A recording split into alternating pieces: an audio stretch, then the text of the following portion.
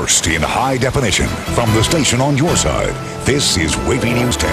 And we're starting tonight with what the weekend weather will bring. There'll be some rain, wind, and possibly, that big word, yes, snow. Let's get right to Chief Meteorologist Don Slater, who is tracking this system. What's going on, Don? Well, with this whole system, it really hasn't even developed yet. We want to show you what's going on. We're watching out for Sunday, and Sunday is going to be the big day with this. We're likely to see some rainfall into the region. Now, here's a view of what's going on right now. We've had a few stray clouds during the afternoon hours, but nothing too terribly big. On the wider view of things, that's where we can start to see way on down toward Texas. We're going to see some action develop.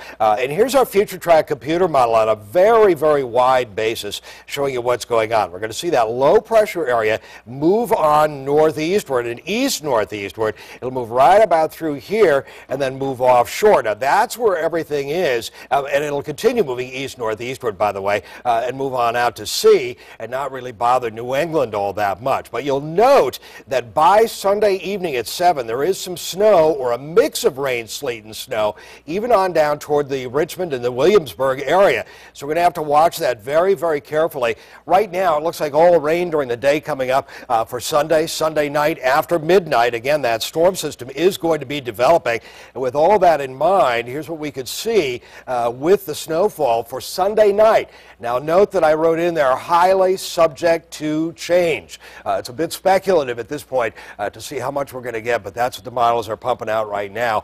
We'll talk more about what we can expect for our weekend coming up, especially Sunday, in just a few minutes. All right, thanks, Don. You can count on 10 on your side's team of meteorologists for updates throughout the weekend. Now, a special victims unit arrest in Portsmouth. A former IC Norcom High School music teacher is in handcuffs. Clarence Sykes is accused of sex crimes against a child more than 30 years ago. Jason Marks is following developments in this case. What's going on? Yeah, Tom, 10 on your side has been working this story ever since that news broke of Clarence Sykes. We're told that these alleged abuse happened in the late 70s. At the time, Sykes was working in Lynchburg, living there also, and we're told he would visit someone here in Portsmouth, and that's when that abuse happened. Now, Sykes has been charged with taking indecent liberties with a minor. We're told the boy was only 11 at the time. Sykes was in his mid-20s. He's now 57. He did make a court appearance this morning and was released to house arrest. 10 on your side spoke with Earl Mobley, the Portsmouth Commonwealth's attorney, who said, quote, they have a very strong case against Sykes. We were told that he made statements to the police admitting that he abused that victim plus 11 others in Lynchburg. Mobley went on to say that the Portsmouth victim, who is now 46, is still in contact with Sykes and is not scared of him. The only reason why he went to police was he was concerned that Sykes might be abusing more children. Now, 10 on your side did learn that Sykes taught in Portsmouth for a total of 10 years. He was first in the school system in 1997 to 2001, where he taught right here at Norcom. He then left and came back in 2005, where he spent time at Churchland Middle School as a music teacher before transferring back to Norcom this fall. Now, we're told that both times when he was hired and also when he came back to the school system, there were extensive background checks into his background, obviously, and nothing came up. No red flags, because these were his first charges. No red flags that would have not allowed him to come back and teach. We're told that he was arrested last night at his home. He did make his court appearance this morning. School officials actually found out about it this morning and found out that news. They did send him a letter telling him that he was suspended without pay. He has not been fired, just suspended without pay. So meaning he was in the classroom yesterday. I did ask school officials whether parents were notified of this teacher, and they said they were not sure. They did not believe that the parents got any sort of letter or were notified that this arrest had happened. Of course, we're going to continue to follow the details. We'll have the latest for you coming up tonight on WAVY News 10 at 6. But for now, that's the latest here in Portsmouth. Jason Marks, 10 on your side. A story we will stay on top of, and according to the school's personnel policy, when a teacher is hired in Portsmouth, they can have misdemeanors, just not felonies. After they are hired, they are still allowed to be arrested. They just may be suspended or dismissed because of it. But nowhere is it mentioned that the teacher is required to tell the school about what happened. Now, this former Churchland High School teacher will not serve jail time for having an inappropriate relationship with a 16-year-old. Jurors convicted 37-year-old Cedric Cradle of 2 counts of indecent liberties with a minor. He could have received a 5-year prison sentence, but instead got a $2,500 fine. An investigation revealed on Valentine's Day of last year, Cradle and the Churchland student left school property in his car. Police say they came back less than an hour later. Her parents filed charges 3 days afterwards. Cradle resigned from his teaching position. It's Black Friday in schools across Virginia. Teachers wore black in silent protest of education budget cuts. The effort started through social media over the weekend to mourn the perceived lack of commitment to public schools. We have team coverage of Black Friday in February, starting with 10 on your side's Ava Hurdle. Ava? Nicole, from many accounts, teachers joined by students and other staffers wore black to school to show a united front against cuts in school funding. We caught teachers arriving at Kempsville High School dressed in black. This in Virginia Beach, which is facing a projected $39 million school budget shortfall, mourned as part of a Black Friday protest. We had a lot of teachers in black today, so it was nice. Leslie Shoemaker is a biology teacher at First Colonial High School in its Legal Studies Academy and is concerned about proposed spending cuts. I'm afraid that if transportation's cut, we're not going to have enough kids to make the academies.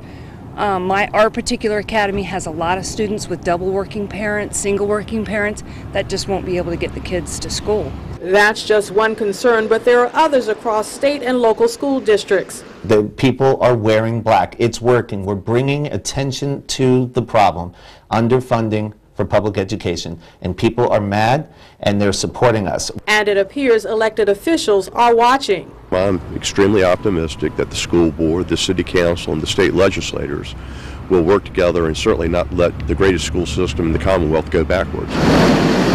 We should know in the next few weeks just how the funding for schools takes shape. Meantime, the Virginia Education Association is encouraging people to email, write, or call legislators and ask them to restore money to education. I'm Ava Hurdle, 10 on your side. Well, some state lawmakers also dressed in black to show support for teachers. Senators Yvonne Miller, Louise Lucas, and Mamie Locke posed for pictures this morning in Richmond. I called the Democrats to ask if their actions will speak louder than their wardrobe choice. Senators Lucas and Locke contend they've always fought for teachers and students. This is what happens when people don't pay attention to elections and they get people into office who want to destroy public education as we know it. Those people Lucas refers to are her Republican counterparts, and she knows it's going to take more than a fashion statement to change their minds on teacher contract limits and other cuts to education. The thing that can make a difference right now is for everybody to start jamming phone lines to the governor's office, because they're in his hands. Overwhelming numbers of letters, overwhelming numbers of phone calls and emails and faxes or any other means of communication, actual presence there at the Capitol, that makes a difference. Or maybe not. The governor's office sent 10 on your side an email response. It says the governor's proposed K-12 Opportunity to Learn education program includes nearly $500 million in new additional funding, not cuts, and will recognize Virginia's teachers for their success and, most importantly, yield better results for our students. So that doesn't sound like he's going to make any changes in the budget before it's presented to lawmakers on Sunday. So while Democrats hope for a compromise, they are more likely in for a fight. By the way, I was unable to reach Senator Miller for comment. The Virginia Education Association has a form letter on its website for anyone who wants to contact legislators. We posted a link on WAVY.com. Well, the water's back on in Sandbridge, but it might not be safe for drinking or cooking just yet. The boil advisory could be in effect for another day there, all because of a water main break overnight in a swampy wooded area near Hells Point Creek. Well, now that it's fixed, officials want to test the water to make sure it's safe. Now, in addition to boiling your water, it's also a good idea to empty the ice in your freezer and turn off the ice maker until the boil water notice is lifted. Hundreds of customers are missing their tax refund money from low money taxes. New tonight at 5:30, 10 on your side, find out where it is. And 10 on your side's working the case of a Chesapeake police officer killed in the diving accident. We have answers about the equipment used by Officer Timothy Schock. Plus, bed bugs in a local elementary school. Find out what officials are doing to stop their bite. You're watching WAVY News 10 at 5 with Tom Shad, Nicole Ribas, and Super Doppler 10 Chief Meteorologist Don Slater.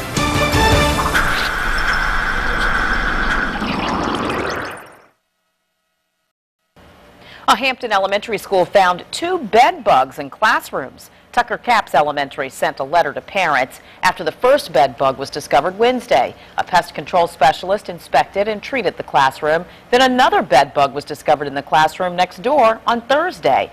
That classroom was inspected and treated that night. A school spokesperson says the entire school will be treated on Saturday. The face, neck, hands, and arms are common sites for bed bug bites. Small, flat, or raised bumps on the skin are the most common sign. There were lots of hugs and kisses today as more than 100 local sailors returned home after 6 months at sea. The USS Montpelier returned to Naval Station Norfolk this afternoon. The fast attack sub logged 36,000 miles while working in Norway, Scotland, and Spain. Congress passed a deal to extend the payroll tax cut through the year and continue unemployment benefits. That deal extends a 2% cut in payroll taxes. That'll keep the rate at 4.2%. But this deal would add $100 billion to the national deficit. Now, the tax cut extension heads to the White House, where President Obama will sign it. That tax cut extension also means a cut in how long one can get unemployment benefits. Come September, people without a job can collect benefits for up to 73 weeks in states with the highest number of jobless. Right now, the maximum is 99. The benefits will be cut off after 63 weeks in most states. When you brush your teeth, you don't usually consider that a hazardous activity, but one popular toothbrush is causing injuries. We're on your side with a warning from the FDA. 10 on Your Side has unanswered questions in the death of a Chesapeake police officer, so we wanted answers, and today we got them. Wait till you hear what the manufacturer of the diving equipment says about the results of this investigation. Saturday is looking fine. We're going to see some clouds move in. Saturday night after midnight, some rain, and then we're really watching Sunday. We'll tell you more about what we can expect with our forecast.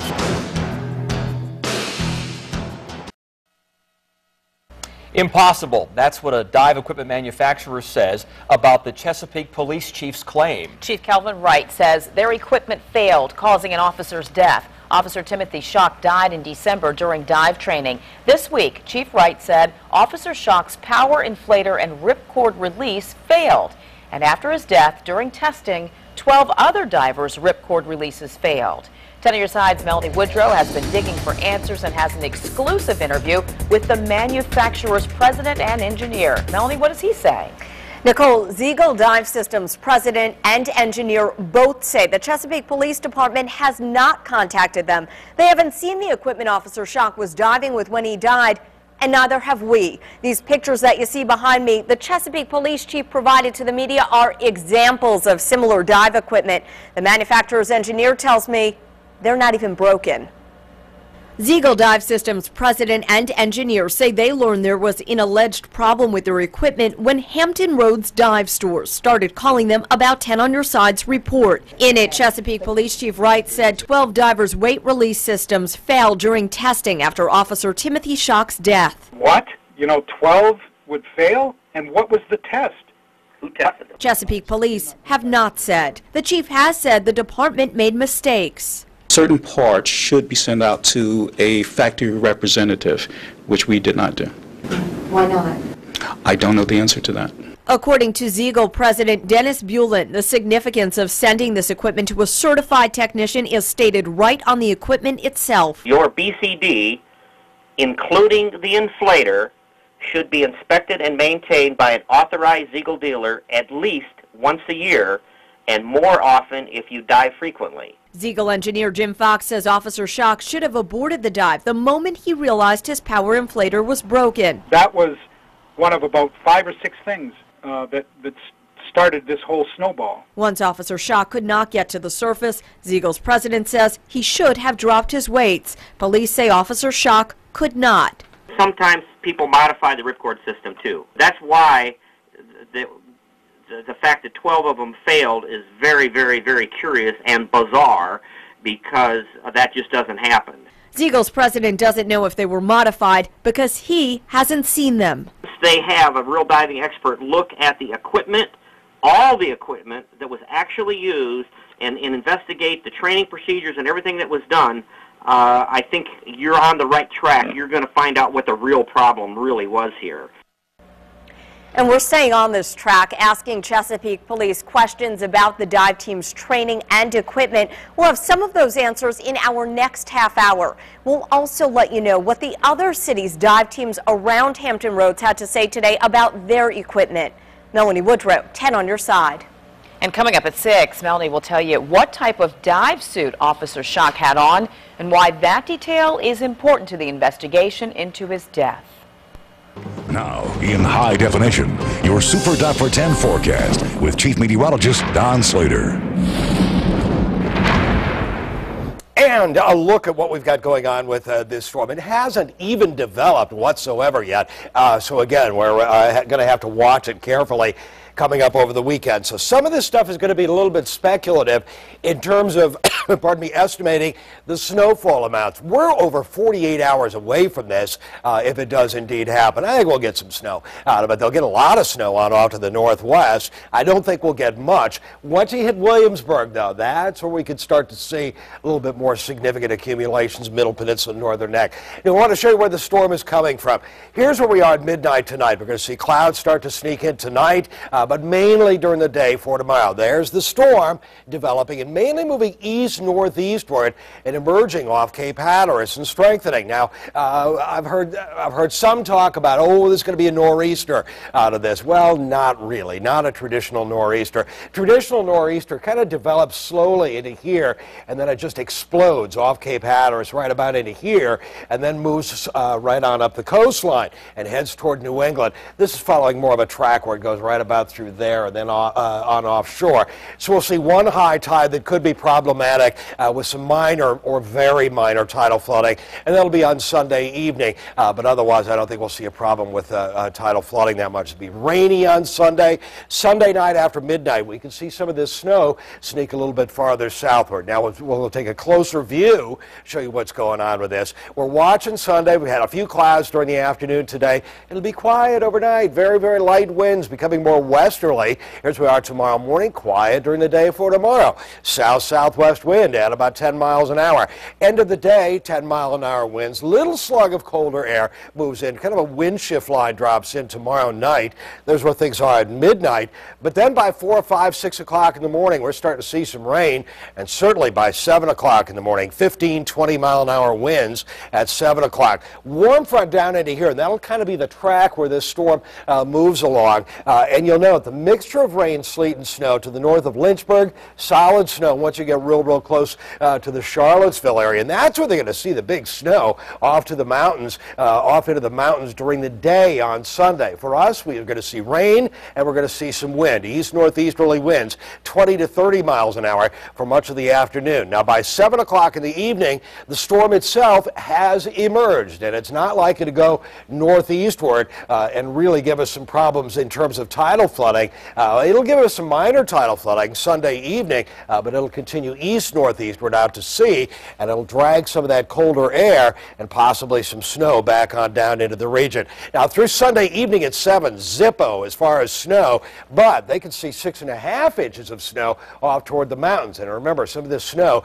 is going to drop a little bit closer, but after midnight Sunday night. Now, it's still, again, 48, 60 hours away, so this whole situation in terms of the snowfall amounts, highly subject to change. But again, it's speculative now, just to give you an idea of what's going on. Wind and rain coming up on Sunday, and then Sunday night after midnight, some snow. Cool Sunday night, a little cool on Monday, then warming up the rest of next week.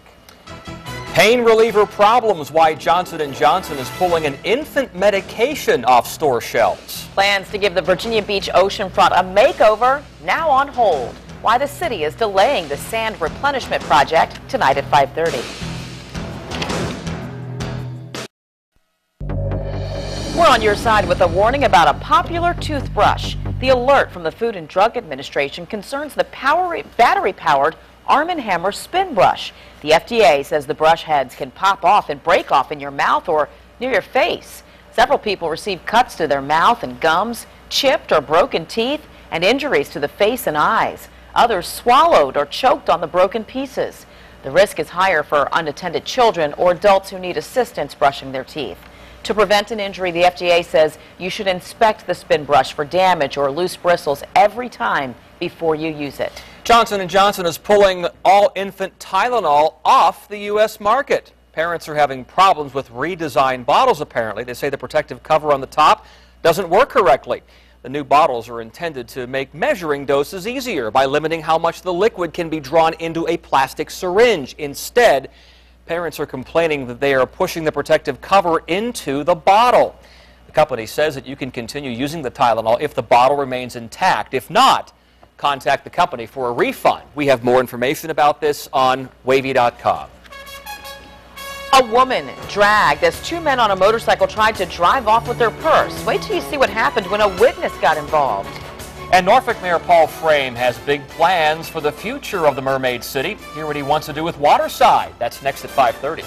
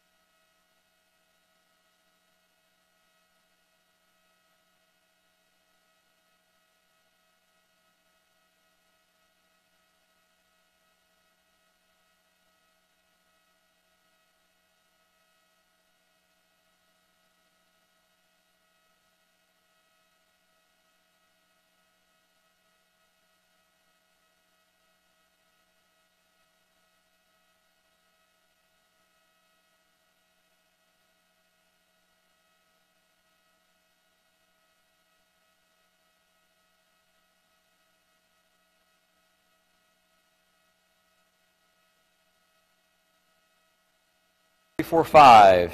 Yeah. Hi. Check, check, check. Yeah, they wouldn't take any suits. Check 1, 2, 3, 4, 5, 6.